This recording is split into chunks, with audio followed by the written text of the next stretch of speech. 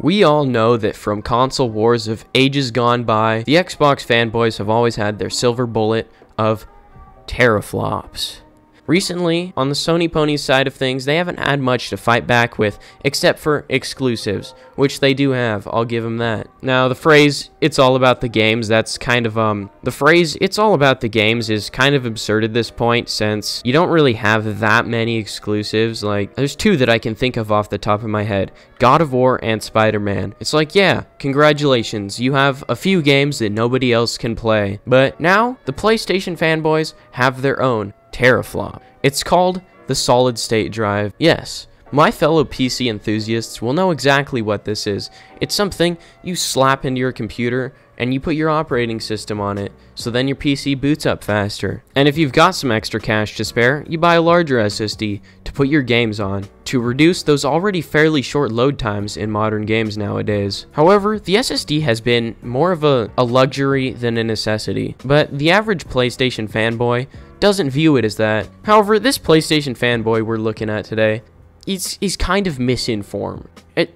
No, he's retarded. I think anybody that's built a PC before and knows what each piece of hardware does knows pretty well, and I think it's safe to say that the form of storage you choose to use is pretty much the least important out of all of them. I'm pretty sure calling this guy a Sony pony is fairly easy, seeing as his channel banner says PlayStation proud, and almost all of his videos are about the PlayStation. Oh, and not to mention, Microsoft created the coronavirus to delay PS5 production. Like, Jesus Christ, get your head on straight, man. Now that the prologue of this sob story is out of the way, let's head on to Chapter 1.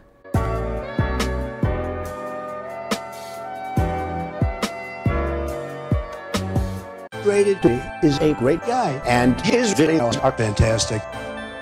Right off the bat, I can appreciate a fairly short intro, but using edits of Donald Trump's voice is kind of questionable in today's age. What's poppin', people? I'm Rated D, and I've tested positive for swag. Oof, dude, I'm not too sure. Can I see the reports for that? I'd like to see some verification, because I gotta be honest. Something about you, I just don't believe it. And I'm already preparing for all the dislikes from the PC fanboys. No, I think you're preparing for the dislikes from literally anybody that knows a fraction of information about hardware and the technical side of gaming. Because it's pretty obvious that you don't know anything about it, and when people start spewing information, other people like to go out and correct that. It's just the way we do things. Because, well, they're fanboys, they're not real gamers. I think any fanboy from literally any of the groups, be it PlayStation, Xbox, or PC, they're all real gamers. No one's gonna go out and defend a certain company or object without actually enjoying it first. Because today we saw something unreal. No pun intended. Hey, I'm not gonna make fun of him for his bad jokes, but dude, that was really awful. You gotta get that checked out. Come on, I think that's an actual problem. Normally, dude, that only starts kicking in after you have children and you're around the age of 35. You had this huge PlayStation 5 reveal showing off the next version of the Unreal Engine, and Jeff Keighley interviewed some of the guys from Epic to talk about it, which I'll play a clip from here in a moment. But what I find to be absolutely hilarious is, first off, this looked amazing. It's called a tech demo. Tech demos are supposed to look really good. That wasn't actual gameplay. Gameplay will have NPCs, it'll have action sequences, and a lot more things that are extremely graphically demanding. That is not what your gameplay will look like. Sorry.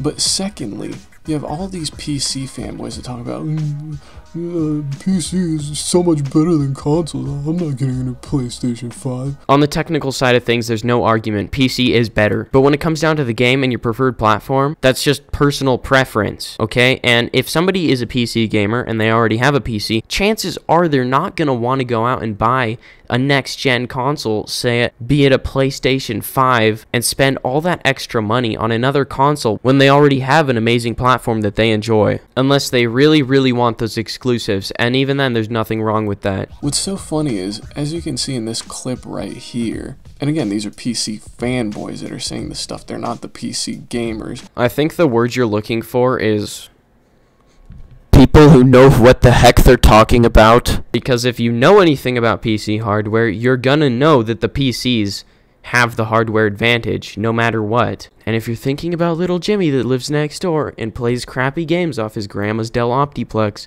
no, that's not what I'm talking about. I'm talking about people that invest in the gaming side of the PC platform. That just like gaming.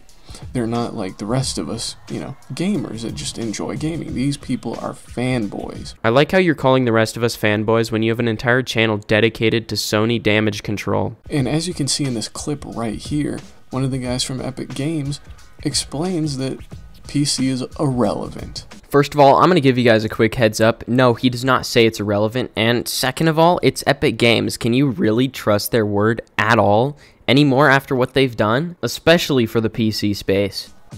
Now, Sony's storage system is absolutely world class. Not only the best in class in console, but also the best on any platform, better than high-end PC. I think this is going to enable the types of immersion that we only could have dreamed of in the past. Okay, so you might not know this, but Sony's a hardware company, and they make hardware, like SSDs, So chances are, they might make a really good SSD. And even if they do, who cares? It doesn't make PCs irrelevant. It just means that you'll have slightly faster load times than us. Which, really, who cares? Except for the console fanboys, of course. So, as you can see, when it comes to next generation gaming, your only choice is PlayStation 5. I'm sorry, but your level on the retard scale just went from a solid 9.5 to like a 12 real quickly. The reason why any companies are in this console war are because they want to have more options for the next gen of consoles. And this video is about PCs anyways, and why PlayStation 5 makes the PC irrelevant, or it's more powerful. There is no next generation with PC. You just upgrade your hardware. You always have the new games, unless they're exclusives. Sorry, Sony fanboys. My bad. Sorry, I forgot about your exclusives. Because, look, the Nintendo Switch is a fantastic console, but it's something different. It's not really a next generation console. It's Oh my god. Nintendo has nothing to do with this. And of course the Switch is not a next gen console. We know that. We've known that. It's a last gen console. They just came late to the party. What are you trying to say here? When did the Nintendo Switch become relevant to this video? And I love my Switch. Mario Odyssey is my personal favorite game ever. I think it's fantastic. Yes, can we get back on topic, please? But when it comes to the Xbox, the Series X, let's face it, it's underpowered. We've already seen that. I think the retard scale just grew for your special case. The Xbox has nothing to do with this video, and we already know that it's the most powerful console, the Series X. We've seen the specs. We know it's going to be more powerful than the PlayStation 5, but I thought you guys didn't care about that because it's about the games. If the Series X is awfully underpowered, then what do you call the PlayStation 5? And how is that supposed to outperform PCs? And you can't trust Microsoft's first-party studios either. When it comes to PC gaming, well, we just heard it here that PC gaming is not up to the level of the PlayStation 5. No, I'm pretty sure what we heard is that Sony is developing an SSD that is going to be more powerful than anything on the market, which is totally believable. They're a hardware company, they do that kind of thing. But that's all you've got, a faster SSD. And like I've said, when it comes to hardware, the SSD is like the least necessary piece of all the hardware components. You don't even need one. You're really forced to get a PlayStation 5 if you want to game on next-gen platforms. No, you're not. And I thank Sony from the bottom of my heart for making such a high-quality system. This console is not even out yet. It hasn't been released. How do you know if it's a high-quality console or not? Oh, thank you, Toyota, for making that flying car that's so high quality that's gonna come out in 10 years. I rate it 10 out of 10, just for you guys. Because it's obvious that Microsoft and, these PC manufacturers just don't care enough. I don't know if you know, but the PC manufacturers are the gamers. Most PC players make their own PCs. And no company cares about you. All they want is your money. That's the sad fact in life. Because Sony doesn't love you any more than Microsoft loves their Xbox fanboys. And Nvidia doesn't give a shit about me. Anyway, that's it for this video, guys. Thank you for watching and keep it frosty. Wow!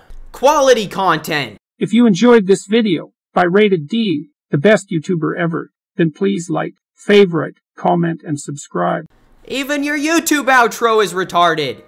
You don't favorite a YouTube video, retard! Hey, that's it. That's the video. You guys can all leave. Unless you want to join my Discord, or leave a like, maybe even subscribe, or even twitch.tv/Mr. Weenie. I try to stream there every other day. It's good fun. Come hang out. Links in pinned comment. I love you all.